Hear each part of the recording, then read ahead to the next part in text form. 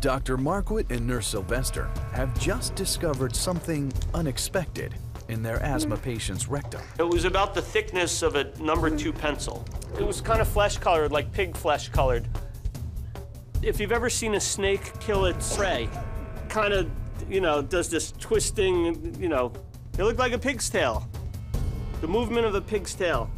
Jessica, we'll be back in a minute, okay?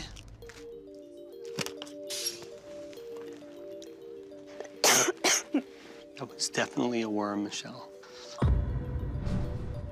What are you gonna do about it? First, we need to go in there and tell her what's going on, and then I'm gonna call infectious disease as a consult. In 12 years, I have not seen a single patient with a parasitic worm. Doctor, what's happening? Okay, Jessica, I don't want to alarm you, so just listen to everything that I say, but what you're feeling down there in your rectum, it appears to be a parasitic worm. A worm?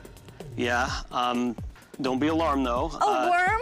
I think we're gonna figure it out. And Get it out! Get it out! Have you eaten anything unusual recently? No, get it out, get it out! You know what? We'll give you something to help you calm down a little bit. I need you to take some nice, slow, deep breaths. Do you want to give her a little oxygen? Put her on a 2 liters or a face mask? Get it out, please! Once I figured she probably had a roundworm, then you go look and say, wait, is the roundworm the one that has the hooks and suckers that if you pull out could potentially be problematic? We can't just pull it out. There's a lot of different type of worms, and depending on what type of worm you have, we're gonna manage it differently. So I'm gonna go speak to one of the specialists who deals with this stuff, and then we're gonna come back and we're gonna take care of this, okay?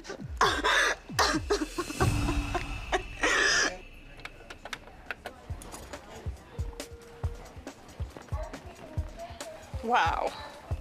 You might not want to look at these photos. Is that what the woman in 3 has? Yeah, I think so.